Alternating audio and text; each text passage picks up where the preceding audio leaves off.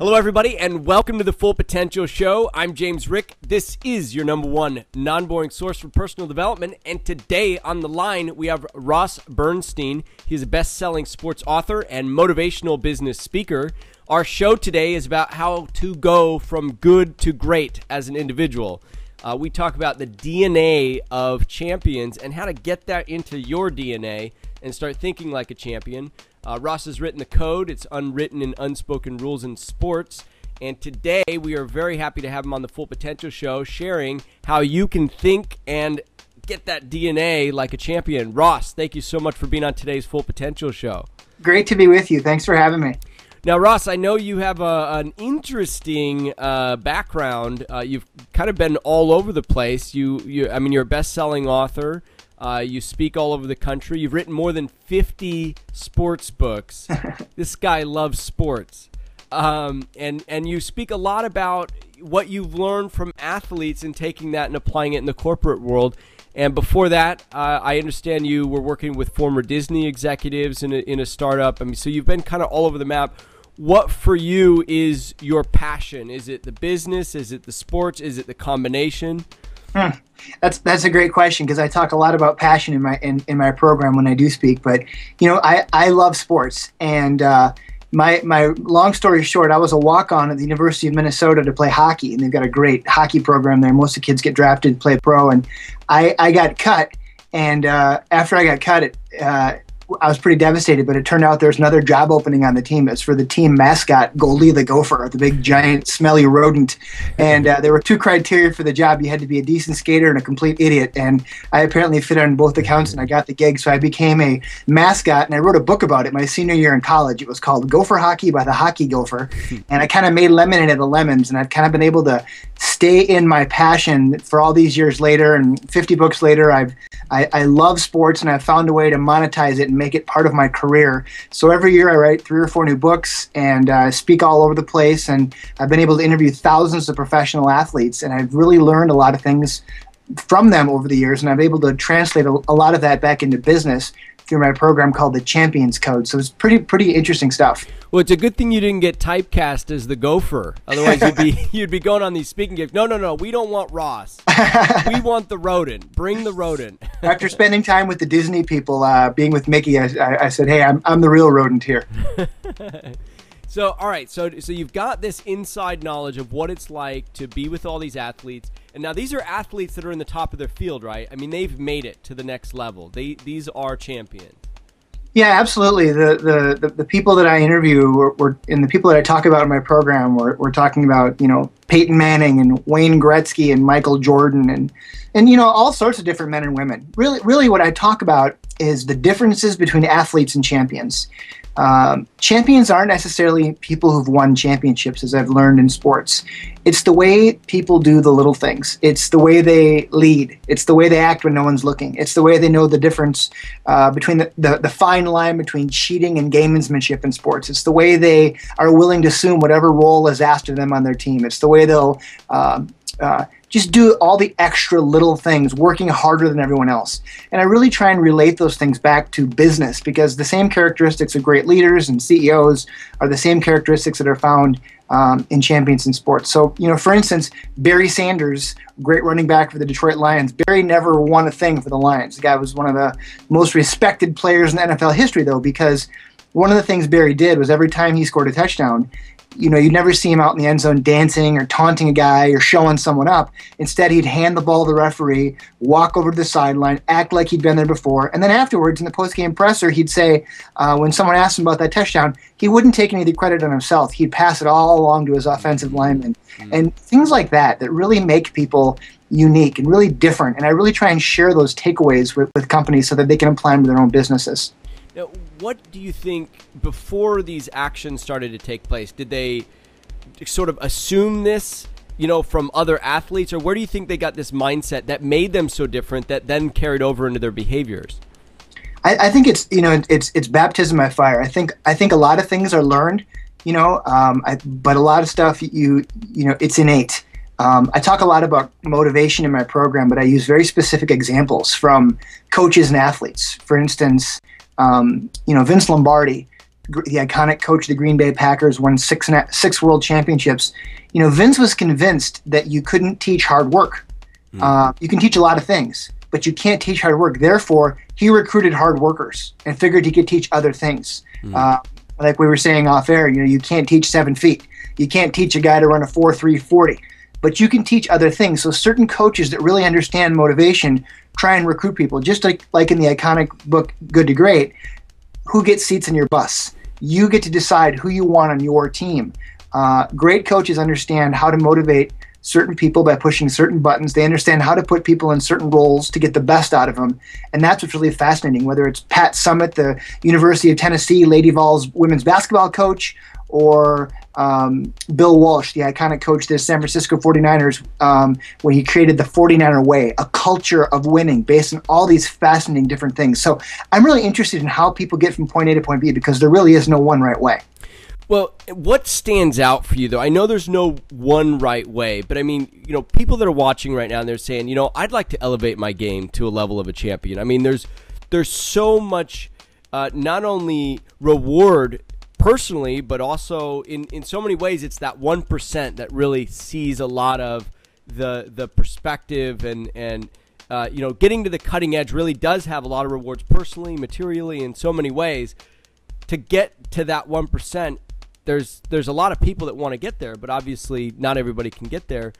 It starts with the mindset, it sounds like, and it really is an attitude. And as a leader, we have to find the championship mindset before we ever win a championship. And as individuals, we have to have the championship mindset before we ever win a championship or get on a championship team.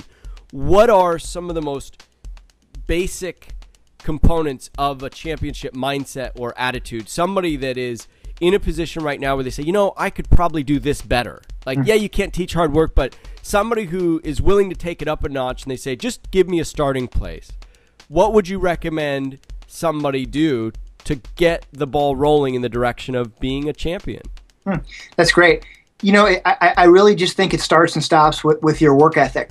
I really do, because the difference between, when people become professional athletes, this is the best of the best. This is the very tip of the pyramid. You've seen all the statistics of what numbers of people actually make it from high school to college to pro, and then to become a Pro Bowler or an all-star.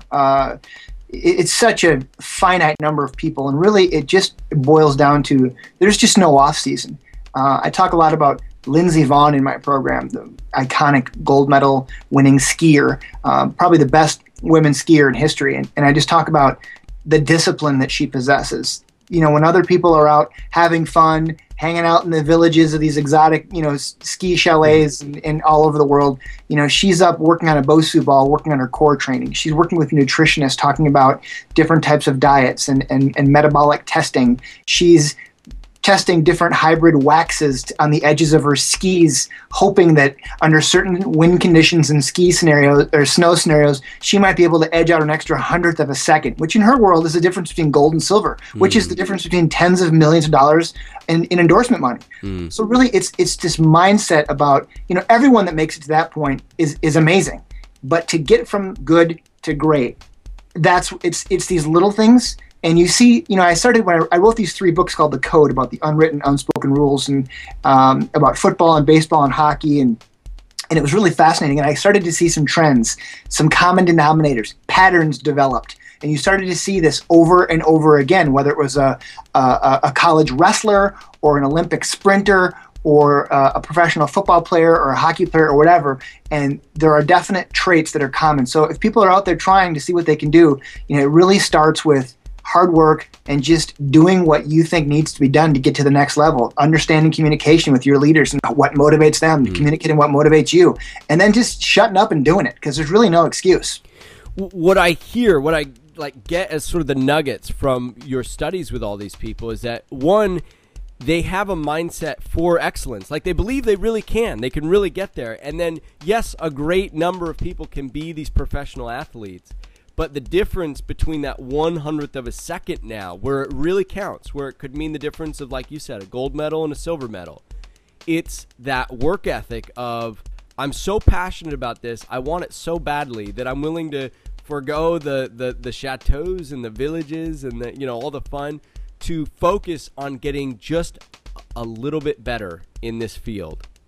And I guess, the questions that this opens up, Ross, is that the way? Like that, you got to either really love it or, be willing to make a lot of sacrifices. And of course, you don't want to hear that. But is that really the way? I mean, and it's before you answer that, I'm reading Benjamin Franklin's autobiography right now.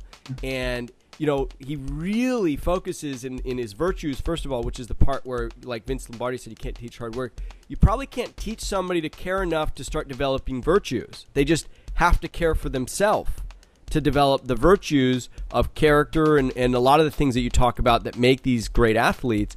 But then from there, you can't teach this work ethic. Nobody's going to push that skier to understand all these little scientific factors. They're going to, at some point they're going to say, the hell with you, I'm going to the village. I'm going to have a hot chocolate, So my question is that the key? I mean, really, one, having the passion, but then two, sacrifice to the point of excellence?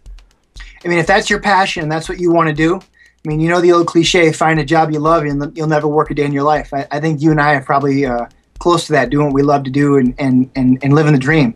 And professional athletes are fun to hang out with because they're so incredibly passionate. Their whole lives have been built coming to an apex for this. This is their time when they know they're on a, it's a very short window. It's fleeting. It's not sustainable. So there's that sense of urgency too. Yeah, and they've got to, especially in the Olympics, your whole world comes down to one race oftentimes. This difference between, it's such a thin razor edge for how they live, and it's pretty amazing. But, if you're passionate about what you do and you want to have the ultimate success, I mean, you got to find out what motivates you. In my program, I make it very personal. I talk about what I see. I'm media in Minnesota with the Vikings, the Wild, the Twins, the Gophers, the Timberwolves. So I get a chance to spend a lot of time in the dugout, in the locker room, the clubhouse, behind the scenes. And you see a lot what's in people's lockers. So I ask people what's on their desk. Because if you're not putting it out there, what your passion is, what you really want, you're not going to get it. So I make it very personal. I have pictures of my wife and daughter. I have pictures of me playing in celebrity hockey games and celebrity golf tournaments and traveling to Vancouver for business, speaking engagements and skiing at Whistler. Are these things vain? Sure. Are they egotistical? Yeah. But do they motivate the hell out of me? Absolutely. And that's what I want to keep doing. I want to keep getting that phone call from mom that says, honey, I saw you on CNN this morning and you looked cute. I love that. It motivates me. So I want to keep doing it. I know I got to keep writing books. So people need to keep finding out. I mean, if you just want to have a job, then you're fine. But if you want to be the best and you're motivated by money and you want to make a lot of money, then you need to do these things so that you can make a lot of money. I mean, if you don't love selling insurance, that's fine. Maybe you love spending time with your grandkids or hunting or fishing or whatever, then you better be pretty damn good at your day job so that you can do those things when they count. And you got to find what motivates you and really be hungry. You really do. If you don't make it personal, it's not going to happen for you. Well, your mom's going to call now and say, honey, I saw you on the Full Potential show. You look so cute. I hope so. Because she's one of our biggest fans, right? I know. You knew that, right? Okay. She's a groupie.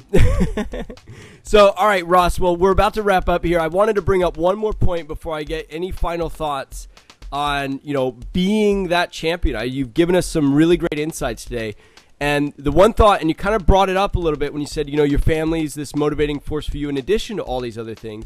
And that is the downside of this mindset, because I've heard things like, Michael Jordan or some of these big time champions have focused so narrowly on what is important to them in their passion, in their sport, that they have excluded other areas of their life. They were not balanced. Their marriages, their parental abilities were actually hindered by this narrow focus. So it can be a double-edged sword. It can create the kind of excellence and Olympic gold athletes that, come from this great focus, but it can also lead to the detriment of other areas that you should focus in if you are intending to develop these other areas. So I want to get your thought on that and then get any final thoughts before we wrap up.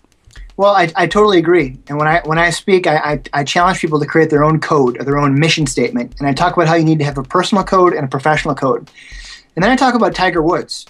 Tiger has an amazing professional code. The way he trains, the way he studies film, the way he breaks down the game, and everything slows down for him because he's so amazing as a professional athlete, just as truly a student of the game. Personally, you saw what happened. His life became a train wreck, a caricature of himself. Look what happened to his professional life when his personal life went to hell. If things aren't going well at home, they're probably not going well in the office, and vice versa. You've got to have a well-rounded, balanced life. You're absolutely right. You're right. People do get focused. I've become an expert in hockey fighting, of all things. I've written a book. Well, that's a fun one. That's something you can be an expert at. It's fun. And whenever there's a big brawl, I've had the CBC roll up a satellite truck in my driveway. Hey, we need you to break it down. It's like, okay, I'm the guy, I guess. But right. This last couple weeks, we've lost 3 NHL enforcers. One of them I was 2 years into a book project with, Derek Bugard. He was the fighter for the New York Rangers.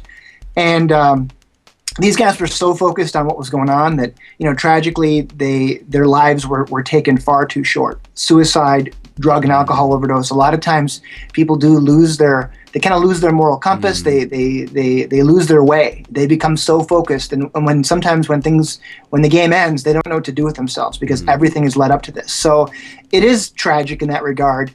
But it's just you have to do what I talk about in my program. The crux of it is about doing things the right way. I talk about accountability and ethics and about following your moral compass, doing things the right way, understanding that fine line between cheating and gamesmanship as it relates to business. You saw what happened to Enron and Fannie and Freddie and AIG and Lehman Brothers. When you lose touch with reality, that's what can happen. You saw that with Bernie Madoff did. That's the point here or there really makes a difference. So it's about doing things the right way. And what I also hear you saying, Ross, is doing it consciously. You can be focused on being an excellent athlete, being a champion, but you can't lose consciousness to other areas that are important that make up a life, a human life that is worth living. So bring that consciousness. And finally, Ross, last point, any final advice for people that are listening right now and saying, gosh, I got a lot out of this, but I want to be that champion in my life, in my business, and I need one more thing to get me over the edge. Is there one final thought you want to leave us with? Well, they've got this new thing now. It's called the internet, and it's got amazing research capabilities. If you're not using Google News Alert, if you don't have a social media strategy, if you're not keeping up in the 21st century, you're dead. I mean, there's really no reason you can't be doing all the homework in the world and every potential client, every sales lead, making warm calls instead of cold calls. It's amazing the access that's available. And lastly, I get calls every week from aspiring authors, aspiring speakers. My greatest advice is shut up and do it. Just like the old Nike commercial, because there's just absolutely no substitute. If you love it and you want it, go do it. It's a free country. God bless America. Just go do it. And take it to the next level with that research. Like you said, there's so many opportunities now to learn, to grow, and to expand, and to reach out to people and not have it be a cold contact. I love that. You can learn more about Ross Bernstein, rossbernsteinspeaking.com. Ross, where can they pick up the book, The Code, if they're interested in sports or hockey fighting? Either of my websites, rossbernsteinspeaking.com or bernsteinbooks.com. All right, and I know you do more than that, much, much more, and you do a lot of corporate speaking about how to think like a champion. So if you're a company out there that would like to raise your culture to the next level, Ross is your man. Ross Bernstein, rossbernsteinspeaking.com. Ross, again, thank you so much for being on today's show. Thank you so much for having me. Cheers. It was great having you on. And everybody who's listening and watching right now, be sure and subscribe to the Full Potential Show for more great insights like you got from Ross here today and other freebies that you'll get from experts on the Full Potential Show. Be sure and subscribe today. Ross, again, thank you so much and have a blessed day. Well, that concludes this week's episode of the Full Potential Show, your #1 non-boring source for personal development. I'm James Rick, and if you want to get more positive programming for your brain absolutely free on a weekly basis, just visit fullpotential.com. If you like the Full Potential Show, you're going to love the Full Potential Club. What would you like most as a Full Potential Club member? Be 2 to 3 times more productive? Do what you're passionate about? Have more energy? Reduce your work hours? Travel the world? Enjoy an amazing lifestyle on a frugal budget? What if you could do them all? James Rick has been there and done it in ways that few people have. For anyone serious about taking their life or business to the next level, you've got to do more than just watch. You've got to do. Join James Rick and other like-minded people for an incredible $10 a month at fullpotential.com/club. Be educated. Be empowered. Be the best version of you. fullpotential.com/club. Try it free for 30 days.